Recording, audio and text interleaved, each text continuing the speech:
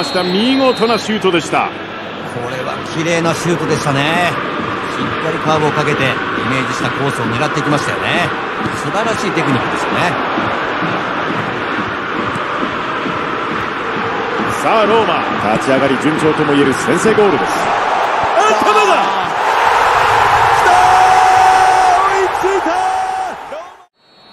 このゲームの解説はおなじみ元日本代表ミッドフィルダー北澤剛さんです。どうぞよろしくお願いいたします。よろしくお願いします。さあ前半見ていきましょう。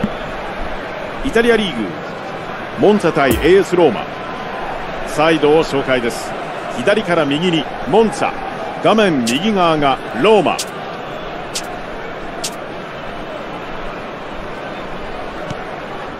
ニコロ・ロベッラ、パブロ・マリ、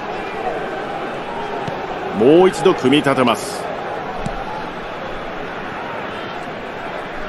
この位置からプレッシャー、ここで右サイドを上がっていきます。クリア、このピンチをなんとか脱します。人に対して厳しく言ってますよね。さあここでカウンター、ダニーロ・ペレイラ、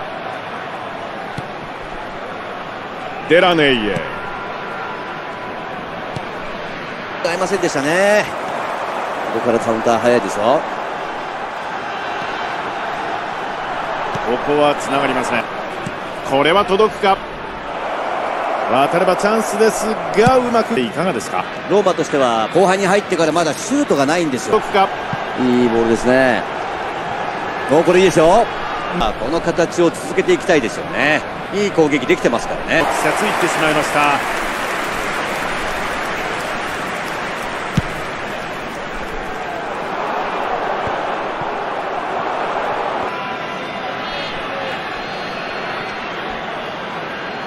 Attenzione, una sostituzione.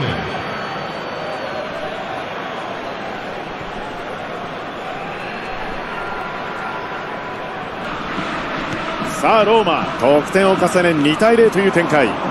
ローマとしては入れますよね。この後相手は積極的に来ると思うんですけども、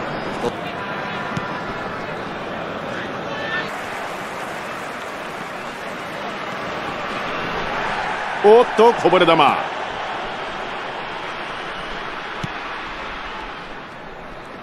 がチームで統一されてますよね。非常にいい流れですよね。チーム全体に。ここはつながりません。ここから打った。枠を捉えます。カプラーリ得意のミドル。ダニーロ・ペレイラ、イスマイラ・サール、スペースへ。